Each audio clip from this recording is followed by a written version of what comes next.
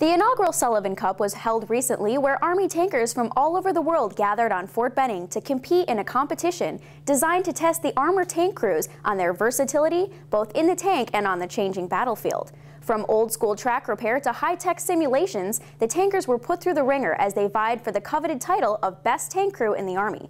The Fort Benning TV crew was out in force to give you complete coverage of the Sullivan Cup events, some VIPs, and of course, the winners.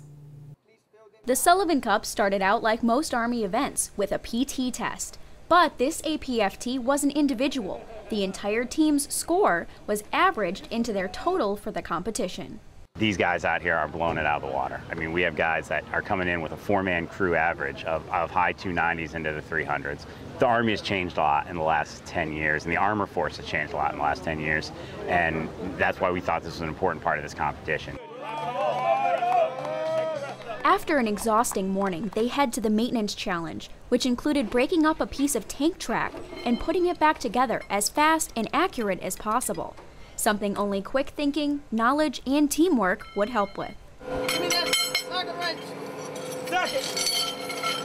Teamwork's the big thing, kind of having a technique, ensuring everybody understands their job and role. You know, your track's going to take you where you need to go. So if something happens to that track, you need to be able to break that track, attach a new section of track, and get your track back together and that vehicle moving as fast as possible. They move on to the gunnery skills competition, where their basic knowledge of cleaning and maintaining tank guns will hopefully keep them ahead of the game. From the main gun to the 50 cal to the 240, it's about being able to assemble or disassemble, assemble, properly load, clear, and perform actions on a gun if it's malfunctioning.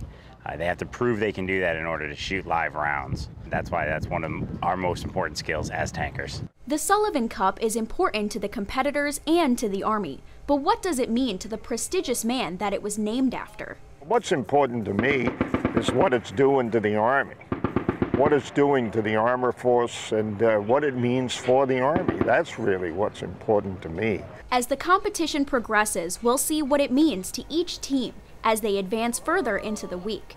They still have simulations, live fire, and other strenuous events ahead of them as they advance to day 2 of the first inaugural Sullivan Cup.